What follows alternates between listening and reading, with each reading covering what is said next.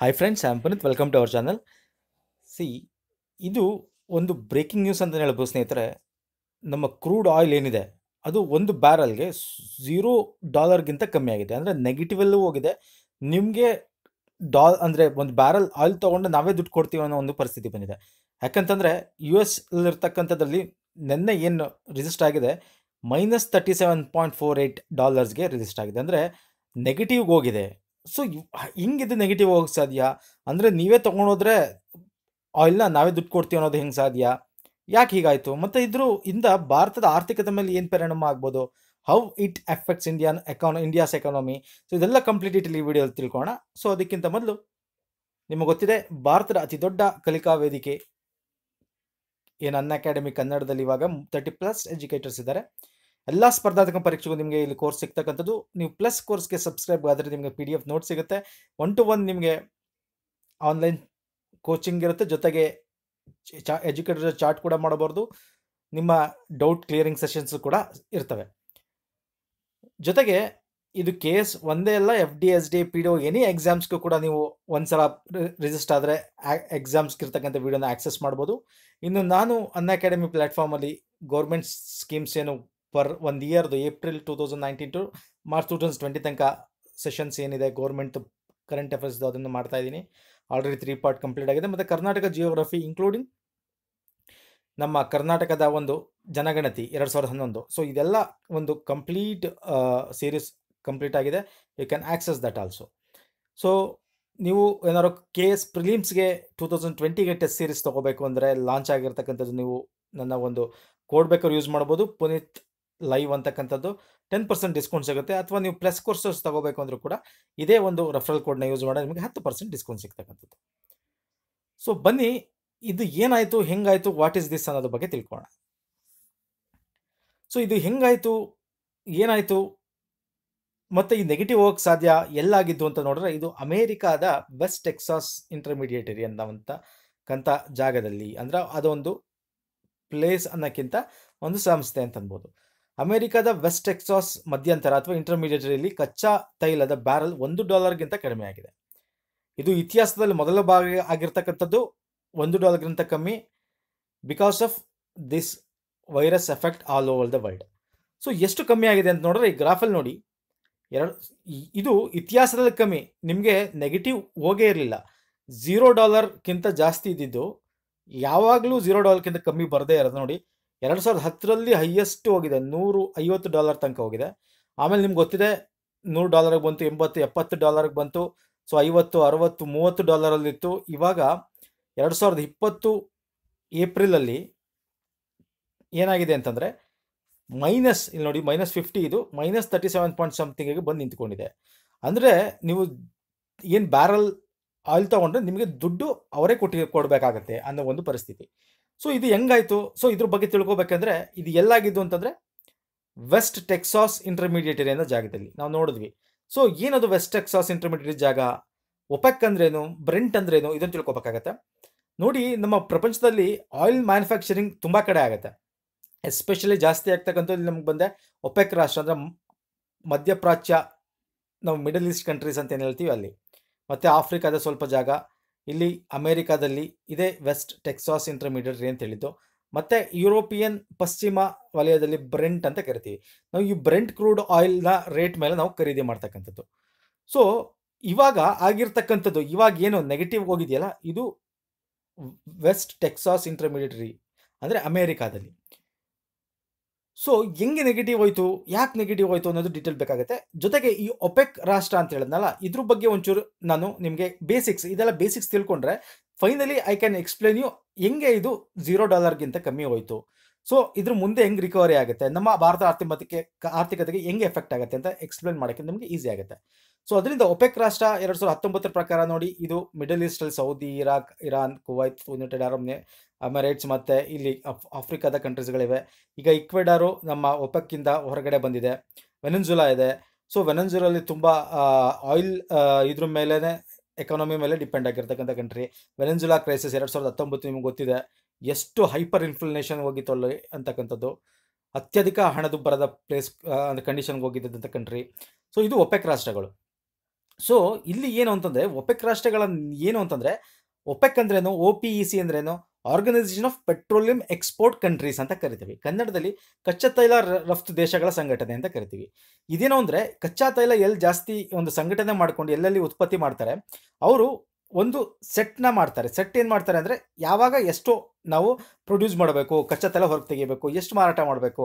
ಯಾಕಂದರೆ ಜಾಸ್ತಿ ಕಚ್ಚಾ ತೈಲ ತೆಗೆದ್ರೆ ಅದರ ರೇಟ್ ಕಮ್ಮಿ ಆಗುತ್ತೆ, ಆಗ ಅವ್ರಿಗೆ ಲಾಸ್ ಆಗುತ್ತೆ. ಸೊ ಒಂದು ಮಿತಿಯಾಗಿ ಕಚ್ಚಾ ತೈಲ ಹೊರಗೆ ತಂದು ಅದಕ್ಕೆ ಒಂದು ಬ್ಯಾರಲ್ ಇಷ್ಟು ರೇಟು ಅಂತ ಕಂಟ್ರೋಲ್ ಮಾಡ್ತಕ್ಕಂಥದ್ದು ಈ ಒಪೆಕ್ ರಾಷ್ಟ್ರಗಳ ಒಂದು ಇದು. ನಿಮ್ಗೆ ಗೊತ್ತಿದೆ ಅಟ್ ಪ್ರೆಸೆಂಟು ಏನು ಎಕನಾಮಿಕ್ ಕ್ರೈಸಿಸ್ ನಡೀತಾ ಇದೆ.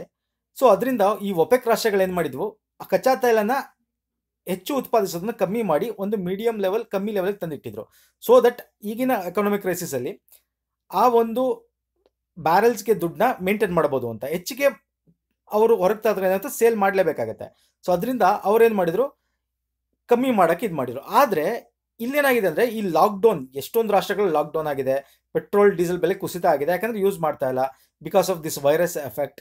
ಸೊ ಇದರಿಂದ ಇವರು ಇಷ್ಟು ಒಂದು ಮುಂದಾಲೋಚನೆ ಮತ್ತು ಈ ಒಂದು ಪರಿಸ್ಥಿತಿ ನೋಡಿ ಅವರು ಈ ತೈಲವನ್ನು ಸ್ಥಿರಗೊಳಿಸ್ಬೇಕು ಅಂತೇಳಿ ಏನು ಕಮ್ಮಿ ಮಾಡಿದ್ರು. ಇಷ್ಟಾದರೂ ಕೂಡ ಏನಾಗ್ತಾ ಇದೆ ಅಂದರೆ ಈ ಒಂದು ವೈರಸ್ ಇದರಿಂದ ಲಾಕ್ಡೌನ್ ಆಗಿದ್ದರಿಂದ ಏನಾಗ್ತಾ ಇದೆ, ಇನ್ನೂ ಬೆಲೆ ಕಮ್ಮಿ ಆಗ್ತಾ ಬರ್ತಾ ಇದೆ. ಇದು ಹೆಂಗೆ ಕಮ್ಮಿ ಆಗಕ್ಕೆ ಬೆಲೆ ಸಾಧ್ಯ? ಈಗ ಬೆಲೆ ಕಮ್ಮಿ ಆಗಿದೆಯಲ್ಲ, ಬೆಲೆ ಕಮ್ಮಿ ಆದಾಗ ಏನಾಗುತ್ತೆ, ನಿಮಗೆ ಲಾಸ್ಟ್ ವೀಕಲ್ಲಿ ಚೈನಾದ ಉದಾಹರಣೆ ಇದೆ.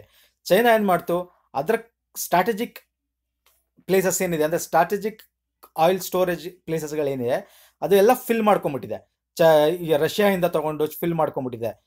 ಇಂಡಿಯಾದಲ್ಲೂ ಕೂಡ, ಇಂಡಿಯಾದ ಸ್ಟ್ರಾಟಜಿಕ್ ಪದೂರಲ್ಲಿ ಇರ್ತಕ್ಕಂಥದ್ದು ನಮ್ಮ ಮಂಗಳೂರು ಹತ್ರ ಕರಾವಳಿ ರೀಜನಲ್ಲಿ ಹಿಂಗೆ 2-3 ಪ್ಲೇಸಲ್ಲಿದೆ.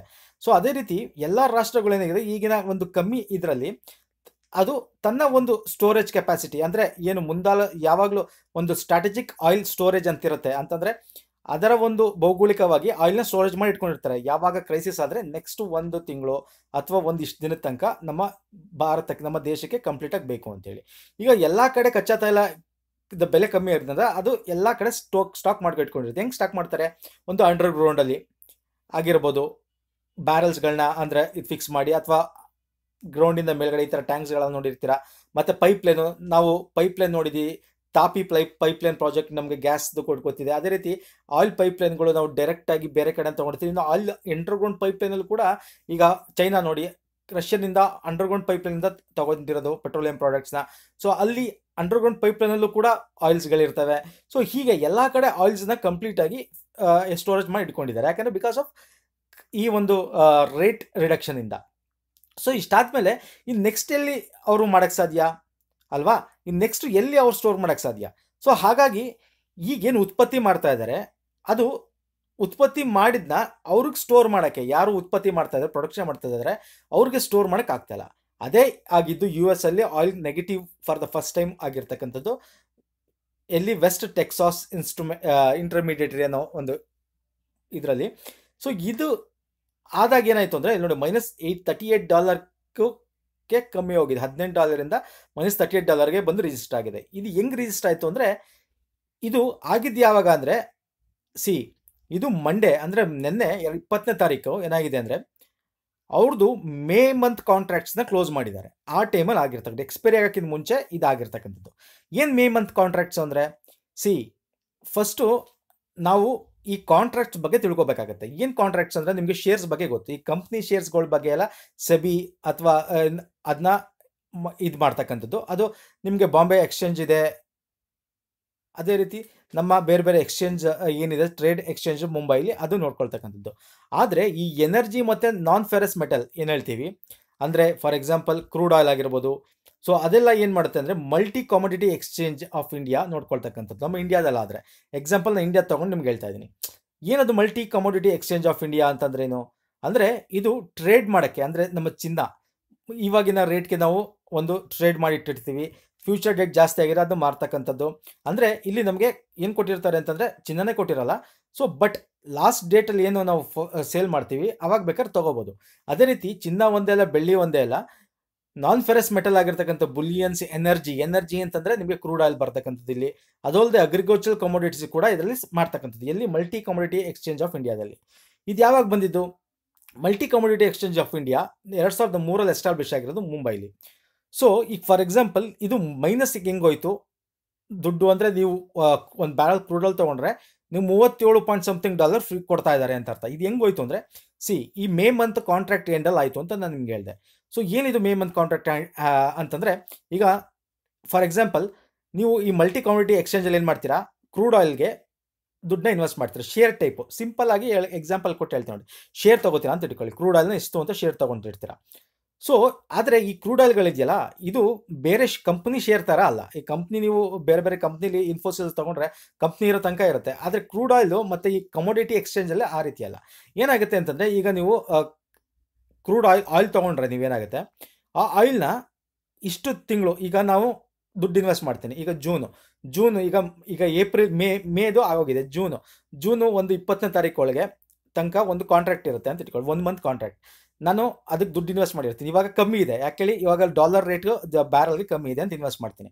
ಇದೇ ಲಾಕ್ಡೌನ್ ಮುಂದೆ ಆಗಿ, ವೈರಸ್ ಪ್ರಮಾಣದ ಮುಂದೆ ಆಗಿ, ಇನ್ನೂ ಲಾಕ್ಡೌನ್ ಮುಂದೆ ಆದಾಗ ಏನಾಗುತ್ತೆ, ಇನ್ನೂ ರೇಟ್ ಕಮ್ಮಿ ಆಗುತ್ತೆ.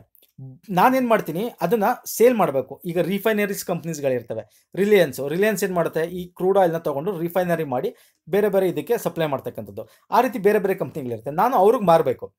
ಇಲ್ಲಾಂದ್ರೆ ಏನಾಗುತ್ತೆ ಗೊತ್ತಾ, ಈಗ ಜೂನ್ 10 ಒಳಗೆ ನಾನು ಅದನ್ನು ಮಾರಲಿಲ್ಲ ಬೇರೆಯವ್ರಿಗೆ ಆ ಶೇರ್ನ ಅಂತಂದರೆ, ಅಲ್ಲಿ ಏನು ಇನ್ವೆಸ್ಟ್ ಮಾಡಿದ್ದೀನಿ ಅದನ್ನು ನಾನು ತೊಗೋಬೇಕಾಗತ್ತೆ. ಬೈ ಫಿಸಿಕಲಿ ಆ ಆಯಿಲ್ನ ತೊಗೋಬೇಕಾಗತ್ತೆ. ಆಯಿಲ್ನ ತೊಗೊಳ್ಳಿಲ್ಲ ಅಂದರೆ ಏನಾಗುತ್ತೆ, ಬೈ ಫಿಸಿಕಲಿ ಆಯಿಲ್ನ ತೊಗೊಳ್ಳಿಲ್ಲ ಅಂದರೆ ಏನಾಗುತ್ತೆ ಅಂದರೆ, ಅದು ಕಾಂಟ್ರಾಕ್ಟ್ ಎಂಡ್ ಆಗಿ ನಮಗೆ ಅದು ಕ್ಲೋಸ್ ಆಗುತ್ತೆ, ಸಿಗಲ್ಲ. ಆಗೇನು ಮತ್ತೆ ಅದು ಅಲ್ಲಿ ಇನ್ನೂ ಕಾಂಟ್ರಾಕ್ಟಲ್ಲಿ ಏನೋ ರೂಲ್ಸ್ಗಳಿರುತ್ತೆ, ಅದು ಬೇಡ ನಮಗೆ.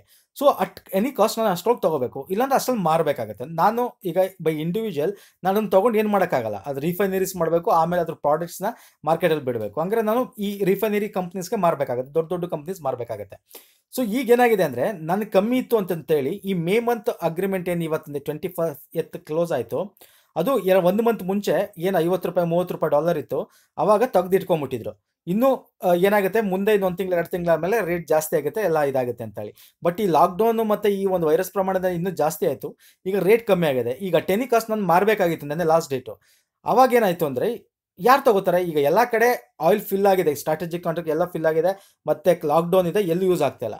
ಈ ಟೈಮಲ್ಲಿ ಏನು ಮಾಡಬೇಕು, ನಾನು ಮಾರಲೇಬೇಕು. ಆವಾಗ ಏನು ಮಾಡ್ತೀನಿ, ನಂದು ದಯವಿಟ್ಟು ಇದನ್ನು ಶೇರ್ ತೊಗೊಳ್ಳಿ, ಬೇಕಾದ್ರೆ ನಾನೇ ನಿಮ್ಗೆ $10 ಎಕ್ಸ್ಟ್ರಾ ಕೊಡ್ತೀನಿ, $5 ಎಕ್ಸ್ಟ್ರಾ ಕೊಡ್ತೀನಿ ಅಂತ ನೆಗೆಟಿವಲ್ಲಿ ಮಾರಿದ್ದಾರೆ. ಇದು ಏನಾಗಿದೆ, ವೆಸ್ಟ್ ಟೆಕ್ಸಾಸ್ ಇಂಟರ್ಮೀಡಿಯೇಟರಿ ಇದರಲ್ಲಿ US ಅಲ್ಲಿ -37 ಪಾಯಿಂಟ್ ಸಮಥಿಂಗಿಗೆ ಡಾಲರು ರಿಜಿಸ್ಟರ್ ಆಗಿದೆ. 37 ಪಾಯಿಂಟ್ ಸಮಥಿಂಗ್ ಡಾಲರು ನೆನ್ನೆ ರಿಜಿಸ್ಟರ್ ಆಗಿದೆ. ಹೀಗಾಗಿ ಏನಾಗಿದೆ, ಈ ಒಂದು ಆಯಿಲ್ ರೇಟು ಕಮ್ಮಿ ಆಗಿದೆ. ಬಟ್ ಇದು ಹಿಂಗೆ ಇರುತ್ತಾ ಅಂತಂದರೆ, ಇದು ಹಿಂಗೆ ಇರಲ್ಲ. ಯಾಕಂದರೆ ಈಗ ಲಾಕ್ಡೌನ್ ಓಪನ್ ಆದ ತಕ್ಷಣ ಆಟೋಮೆಟಿಕ್ ಆಗಿ ಏನಾಗುತ್ತೆ, ವೆಹಿಕಲ್ಸ್ ಮೂವ್ಮೆಂಟ್ಸ್ ಎಲ್ಲ ಆಗುತ್ತೆ. ಸೊ ಆವಾಗ ಬೇಕಾಗುತ್ತೆ. ಬಟ್ ಏನಾಗುತ್ತೆ ಅಂದರೆ, ಅಟ್ ದ ಸೇಮ್ ಟೈಮ್ ಪೇಪರಲ್ಲೆಲ್ಲ ಏನಿದೆ ಅಂದರೆ, at the same time economist ಏನು ಹೇಳ್ತಾರೆ ಅಂದರೆ, ಏನು ಈಗ 1 ವರ್ಷದಿಂದ ಏನು ರೈಸ್ ಇತ್ತು, $80 $90 ಏನಿತ್ತು, ಅಷ್ಟಕ್ಕೆ ಹೋಗೋದು ತುಂಬ ಕಷ್ಟ ಇದೆ ಅಟ್ ಪ್ರೆಸೆಂಟ್ ಎಕನಾಮಿಕ್ ಕಂಡೀಷನ್. ಯಾಕಂದರೆ ಈಗಿನ ಪರಿಸ್ಥಿತಿಲಿ ಏನಾಗಿದೆ ಅಂದರೆ, ಎಕನಾಮಿ ಸ್ಲೋ ಡೌನ್, ರಿಸೆಷನ್ ಇರೋದ್ರಿಂದ ಇನ್ವೆಸ್ಟ್ ಮಾಡೋರು ಯಾರೂ ಇಲ್ಲ. ಸೇವಿಂಗ್ಸ್ ಸ್ವಲ್ಪ ಇದ್ರೂ ಕೂಡ ಇನ್ವೆಸ್ಟ್ಮೆಂಟ್ ಆಗ್ತಾ ಇಲ್ಲ. ಇನ್ವೆಸ್ಟ್ ಆಗ್ತಿಲ್ಲ ಅಂತಂದಾಗ ಏನಾಗುತ್ತೆ, ಮಾರ್ಕೆಟ್ ಆಟೋಮೆಟಿಕ್ ಡೌನ್ ಆಗುತ್ತೆ. 2007-8ರಲ್ಲಿ ರಿಸೆಷನ್ ಬಂದಿತ್ತಲ್ಲ, ಆಲ್ಮೋಸ್ಟ್ ಇನ್ವೆಸ್ಟ್ಮೆಂಟ್ ಮಾಡ್ದೇ ಆ ರಿಸೆಷನ್ ಬಂದಿದ್ದು. ಸೇವಿಂಗ್ಸ್ ಆಗ್ತಾ ಇತ್ತು, ಬಟ್ ಮಾರ್ಕೆಟಿನ ಪರಿಸ್ಥಿತಿ ನೋಡಿಕೊಂಡು ಎಲ್ಲರೂ ಎದುರುಕತ್ತಿದ್ರು ಇನ್ವೆಸ್ಟ್ ಮಾಡೋಕ್ಕೆ, ಶೇರ್ಸ್ ಮೇಲೆ, ಅದ್ರ ಮೇಲೆ, ಇನ್ನೊಂದ್ರ ಮೇಲೆ. ಆವಾಗ ಏನಾಗುತ್ತೆ, ರಿಸೆಷನ್ ಸ್ಟಾರ್ಟ್, ಜಾಬ್ ಲಾಸ್ ಆಯಿತು. ಸೊ ಇವಾಗ ಏನಾಗುತ್ತೆ ಅಂತಂದರೆ, ಬಿಕಾಸ್ ಆಫ್ ದಿಸ್ ರೈಸ್ ಆಗುತ್ತೆ, ಬಟ್ ಏನು ಲಾಸ್ಟ್ ಇಯರ್ ಇತ್ತು ಆ ಒಂದು ರೇಟ್ಗೆ ಹೋಗೋದು ಕಮ್ಮಿ ಆಗುತ್ತೆ. ಸೊ ಇದು ನಮ್ಮ ಮಲ್ಟಿ ಕಮೋಡಿಟಿ ಎಕ್ಸ್ಚೇಂಜಲ್ಲಿ ಕ್ರೂಡ್ ಆಯಿಲ್, ನಾನು ನಿಮ್ಗೆ ಹೇಳಿದೆ, ನಮ್ಮದು ಒಪೆಕ್ ಅಥವಾ ಬ್ರೆಂಟ್ ಕ್ರೂಡ್ ಆಯಿಲ್ ಮೇಲೆ ನಮ್ಮ ರೇಟ್ ಇದೆ ಅಂತೇಳಿ. ಈವನ್ ಅದು ಕೂಡ ನೆನ್ನೆ ಒಂದು ಪೇಪರಲ್ಲಿ ನೋಡಿದಾಗ ಎಷ್ಟು ಫಿಕ್ಸ್ ಮಾಡಿದೆ ಅಂದರೆ, ಮಲ್ಟಿ ಕಮೋಡಿಟಿ ಎಕ್ಸ್ಚೇಂಜ್ ಏನು ಫಿಕ್ಸ್ ಮಾಡಿದರೆ, $1 for April as the US price ends at the -37.6 A barrel. $1 fix ಮಾಡಿದೆ, ಡಾಲರ್ ಅಲ್ಲ, $1 ಫಿಕ್ಸ್ ಮಾಡಿದೆ. ಸೊ ಲೆಕ್ಕ ಹಾಕೊಳ್ಳಿ. ಸೊ ಹಿಂಗೆ ಹೋಗ್ತಾ ಇದೆ ಎಕಾನಮಿ ಅಂತ. ಇದರಿಂದ ನಮ್ಮ ಭಾರತದ ಎಕಾನಮಿಗೆ ಏನು ಎಫೆಕ್ಟ್ ಆಗುತ್ತೆ ಅಂತ ನಾವು ನೋಡಿದ್ರೆ, ಆಟೋಮೆಟಿಕಲಿ GDP ಕೆಳಗೆ ಬರುತ್ತೆ. GDP ಕೆಳಗೆ ಬರುತ್ತೆ ಅಂತ ಅರ್ಥ ಏನು, ಇನ್ವೆಸ್ಟ್ಮೆಂಟ್ ಆಗಲ್ಲ, ಜಾಬ್ ಲಾಸ್ ಆಗುತ್ತೆ. ನಿಮ್ಗೆ ಗೊತ್ತಿದೆ, ಈಗ ಫಾರ್ ಎಕ್ಸಾಂಪಲ್ ನಾನು ಹೇಳ್ತೀನಿ ನೋಡಿ, ನಮ್ಮ ಎಕಾನಮಿ ನಮ್ಮ ಭಾರತ ದೇಶ ಅಲ್ಲ, ಬೇರೆ ದೇಶ ಮೇಲೆ ಡಿಪೆಂಡ್ ಆಗಿದೆ. ಅದಕ್ಕೆ ಹೇಳೋದು ನಾವು ಯಾವಾಗಲೂ ನಮ್ಮ ದೇಶ ಮೇಲೆ ಡಿಪೆಂಡ್ ಆಗಬೇಕು ಅಂತ. ಈಗ ಫಾರ್ ಎಕ್ಸಾಂಪಲ್ ನಮ್ಮ ಒಂದು ವರ್ಕ್ ಫೋರ್ಸ್ ಏನಿದೆ, ಮ್ಯಾಕ್ಸಿಮಮ್ ಎಲ್ಲಿ ಕೆಲಸ ಮಾಡ್ತಾರೆ, UAE ಕೆಲಸ ಮಾಡ್ತಾರೆ, ನೆಕ್ಸ್ಟು US ಅಲ್ಲಿ ಕೆಲಸ ಮಾಡ್ತಾರೆ. ನಿಮಗೆ ಗೊತ್ತಿದೆ ಇಮಿಗ್ರೆಂಟ್ಸ್ ರಿಪೋರ್ಟ್ ಪ್ರಕಾರ ಲಾಸ್ಟ್ ಇಯರ್ ಬಿಟ್ಟಿರೋ ಪ್ರಕಾರ ಫಸ್ಟು ಏನಾಗುತ್ತೆ ಮಿಡಲ್ ಈಸ್ಟ್ UAE ಜಾಸ್ತಿ ಜನ ಹೋಗಿರೋದು, ಆಮೇಲೆ USA. ಸೊ ಈ ಒಂದು UAE ಏನು ಕೆಲಸ ಮಾಡ್ತಾರೆ ಅಂದರೆ ಇಲ್ಲೆಲ್ಲ ಮಿಡಲ್ ಈಸ್ಟ್ ನಿಮ್ಮ ಸೌದಿ UAE ಕುವೈತ್ ಅಲ್ಲೆಲ್ಲ ಕನ್ಸಿಡರ್ ಮಾಡಿದ್ರೆ ಮ್ಯಾಕ್ಸಿಮಮ್ಮು ಕನ್ಸ್ಟ್ರಕ್ಷನಲ್ಲಿ ಜಾಸ್ತಿ ಇರ್ತಾರೆ. ಬೇರೆ ಬೇರೆದ್ರಲ್ಲಿ ಇದ್ದಾರೆ ಅಂದರೆ ಕನ್ಸ್ಟ್ರಕ್ಷನ್ ಎಲ್ಲಿ ಏನು ಕನ್ಸ್ಟ್ರಕ್ಷನು, ಆಯಿಲ್ ಕನ್ಸ್ಟ್ರಕ್ಷನ್ನು ಮತ್ತು ಬಿಲ್ಡಿಂಗ್ ಕನ್ಸ್ಟ್ರಕ್ಷನ್ನು. ಇದು ಆಯಿಲ್ ಫೀಲ್ಡ್ ಕನ್ಸ್ಟ್ರಕ್ಷನ್ ಅಂದ್ರೇನು, ಈಗ ನೋಡಿ ಆಯಿಲ್ ಇಲ್ಲಿ ಮಿಡಲ್ ಈಸ್ಟಲ್ಲಿ ಇನ್ಕಮ್ ಹೆಂಗೆ ಬರ್ತಾ ಇರೋದು ಬಿಕಾಸ್ ಆಫ್ ಆಯಿಲ್. ಈ ಆಯಿಲ್ ಬರ್ತಾ ಇರೋದ್ರಿಂದ ಅವ್ರು ಏನು ಮಾಡ್ತಾರೆ, ಕನ್ಸ್ಟ್ರಕ್ಷನ್ ಬೇರೆ ಬೇರೆ ಹೋಟೆಲ್ಸ್ ಆಗಿರೋದು, ಬೇರೆ ಬೇರೆ ಅಪಾರ್ಟ್ಮೆಂಟ್ಸ್ ಆಗಿರೋದು ಕನ್ಸ್ಟ್ರಕ್ಷನ್ ನಡೀತವೆ. ಈಗ ಆಯಿಲಿಂದ ದುಡ್ಡು ಬರೋದು ಕಮ್ಮಿ ಆಗಿದ್ರೆ ಈ ಒಂದು ಕನ್ಸ್ಟ್ರಕ್ಷನ್ನು ಆಗ್ತಕ್ಕಂಥದ್ದು ಮಿಡಲ್ ಈಸ್ಟಲ್ಲಿ ಕಮ್ಮಿ ಆಗುತ್ತೆ. ಆಗ ಆಟೋಮೆಟಿಕಾಗಿ ಜಾಬ್ ಲಾಸ್ ಆಗಿದೆ, ಅವರೆಲ್ಲ ಭಾರತಕ್ಕೆ ಬರ್ತಾರೆ. ಸೊ ಅವ್ರಿಗೆ ತುಂಬ ಎಕ್ಸ್ಪೀರಿಯನ್ಸ್ ಇರೋರಿಗೆ ಒಳ್ಳೊಳ್ಳೆ ಪ್ರಾಜೆಕ್ಟ್ ಕೆಲಸ ಮಾಡಿರೋ ಭಾರತಕ್ಕೆ ಬಂದು ಕಮ್ಮಿ ದುಡ್ಡು ಕೆಲಸ ಮಾಡೋಕ್ಕೆ ಭಾರತದಲ್ಲಿ ಒಪ್ಕೋತಾರೆ. ಅವಾಗ ಏನಾಗುತ್ತೆ, ಇಲ್ಲಿರೋರಿಗೆ ಜಾಬ್ ಸಿಗೋದು ಕಷ್ಟ ಆಗುತ್ತೆ. ಹೊರಗಡೆಯಿಂದ ಬಂದವ್ರಿಗೆ ಬಿಕಾಸ್ ಆಫ್ ಎಕ್ಸ್ಪೀರಿಯನ್ಸ್ ಕಮ್ಮಿ ದುಡ್ಡು ರೆಡಿ ಮಾಡ್ತಂದಾಗ ಜಾಬ್ ಕೊಡೋಕೆ ಸ್ಟಾರ್ಟ್ ಮಾಡ್ತಾರೆ. ಮತ್ತು ಇದೇನಾಗುತ್ತೆ ಅಂತಂದರೆ ಅದು ಬರೀ ಅಲ್ಲಿಗೆ ಮಾತ್ರ ಅಲ್ಲ, ನಮ್ಮ ಭಾರತದಲ್ಲಿ ಏನಾಗುತ್ತೆ ಈ ಎಕಾನಮಿ ಮತ್ತು ಸ್ಯಾಲ್ರಿಗಳು ಕಾಂಪಿಟೇಷನ್ ಇದ್ದಾಗ ಸ್ಯಾಲ್ರಿ ಕಮ್ಮಿ ಆಗುತ್ತೆ. ಸ್ಯಾಲ್ರಿ ಕಮ್ಮಿ ಆಗಿದ್ದಾಗ ಇದು cascading effect, ಒಂದಕ್ಕೂ chain link. Salary ಕಮ್ಮಿ ಆಗುತ್ತೆ, ಸ್ಯಾಲ್ರಿ ಕಮ್ಮಿ ಆದಾಗ ಇನ್ವೆಸ್ಟ್ಮೆಂಟ್ ಕಮ್ಮಿ ಆಗುತ್ತೆ.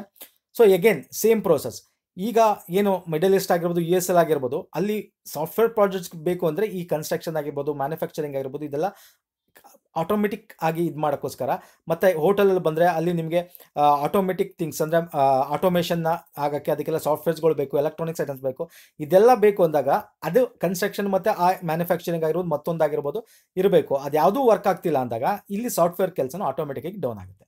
ಸೊ ಅವರು ಸ್ಯಾಲ್ರಿ ಕಮ್ಮಿ ಆಗುತ್ತೆ, ಜಾಬ್ ಲಾಸ್ ಆಗುತ್ತೆ. ಸೊ ಹೀಗೆ ಏನಾಗುತ್ತೆ ಅಂತಂದರೆ ನಾವು ಎಕನಾಮಿಕ್ ಕ್ರೈಸಿಸ್ ಟ್ರ್ಯಾಪ್ ಒಳಗೆ ಬೀಳ್ತೀವಿ. ಸೊ ಇದು ಏನಾಗುತ್ತೆ ಅಂದರೆ ಇಂಡೈರೆಕ್ಟ್ಲಿ ನಮ್ಮ ಎಕನಾಮಿಕ್ ಕೂಡ ಇದಾಗುತ್ತೆ. ಅದರಿಂದ ನಾವು ನಮ್ಮದೇ ಆದ ಎಕಾನಮಿನ ಬೆಳೆಸ್ಕೋಬೇಕಾಗುತ್ತೆ, ಬೇರೆ ರಾಷ್ಟ್ರಗಳ ಮೇಲೆ ನಾವು ಇದಾಗಬಾರ್ದು. ಸೊ ಇದನ್ನು ಓವರ್ಕಮ್ ಮಾಡೋದು ಹೆಂಗೆ ಅಂದರೆ ಬೈ ಗ್ರ್ಯಾಜುಯಲಿ ಆಗುತ್ತೆ. ನಮ್ಮ ಸಾರ್ವಜನಿಕ ಅಂದರೆ ಪಬ್ಲಿಕ್ ಇನ್ವೆಸ್ಟ್ಮೆಂಟ್ ಆಗಬೇಕಾಗುತ್ತೆ, ಸರ್ಕಾರದಿಂದ ಜಾಬ್ನ ಕ್ರಿಯೇಷನ್ ಮಾಡಬೇಕಾಗುತ್ತೆ. ಅವರು ಪಬ್ಲಿಕ್ ಸಾಮಾಜಿಕ ಇದಕ್ಕೋಸ್ಕರ ಅವರು ದುಡ್ಡನ್ನ ಇನ್ವೆಸ್ಟ್ ಮಾಡಬೇಕಾಗುತ್ತೆ, ಜಾಬ್ನ ಕ್ರಿಯೇಷನ್ ಮಾಡಬೇಕಾಗುತ್ತೆ. ಮತ್ತು ಬೇರೆ ಬೇರೆ ಕಂಪ್ನಿಗೆ ಕಡಿಮೆ ರೇಟಲ್ಲಿ ಒಂದು ಹೇಳ್ಬೇಕಂದ್ರೆ ಫೈನಾನ್ಷಿಯಲ್ ಸ್ಟ್ರಕ್ಚರಲ್ ಮಾಡಿಫಿಕೇಶನ್ ಮಾಡಬೇಕಾಗತ್ತೆ. ಫೈನಾನ್ಷಿಯಲಿ ಈಸಿ ಆಗಂಗೆ ಇನ್ವೆಸ್ಟ್ ಮಾಡೋರಿಗೆ ಮಾಡಬೇಕಾಗುತ್ತೆ. ಸೊ ಈಗೆಲ್ಲ ಮಾಡಿದಾಗ ಏನಾಗುತ್ತೆ, ಆಟೋಮೆಟಿಕ್ಕಾಗಿ ಸ್ಟೆಪ್ ಬೈ ಸ್ಟೆಪ್ ನಮ್ಮ ಎಕಾನಮಿ ಕೂಡ ಬರ್ತಾ ಹೋಗುತ್ತೆ. ಸೊ ಇದು ಕಂಪ್ಲೀಟ್ ಡೀಟೇಲ್ ನಿಮಗೆ ಕ್ರೂಡ್ ಆಯಿಲ್ ಹೆಂಗೆ ಕಮ್ಮಿ ಆಯಿತು, ಯಾವ ಬೇಸಿಸ್ ಮೇಲೆ ಕಮ್ಮಿ ಆಯಿತು, ಇದರಿಂದ ನಮ್ಮ ಭಾರತದ ಎಕಾನಮಿ ಹೆಂಗಾಗುತ್ತೆ ಅಂತ ಹೇಳ್ತಾ ಕಂಪ್ಲೀಟ್ ಡೀಟೇಲ್ ಕೊಟ್ಟಿದ್ದೀನಿ ಅನ್ಕೊಡ್ತೀನಿ ಸ್ನೇಹಿತರೆ. ದಯವಿಟ್ಟು ತಮ್ಮ ಅನಿಸಿಕೆ ಹೆಂಗೆ ನಾವು ಇದರಿಂದ ಸ್ಟ್ರಾಪಿಂದ ಹೊರಗೆ ಬರ್ಬೋದು ಅನಿಸಿದ್ರೆ ಕಮೆಂಟ್ ಸೆಕ್ಷನಲ್ಲಿ ತಿಳಿಸಿ, ಲೈಕ್ ಮಾಡಿ, ವಿಡಿಯೋನ ಶೇರ್ ಮಾಡಿ ಫ್ರೆಂಡ್ಸ್ ಜೊತೆ ಅಂತ ಹೇಳ್ತಾ ಮುಗಿಸ್ತಾ ಇದ್ದೀನಿ. ಧನ್ಯವಾದಗಳು.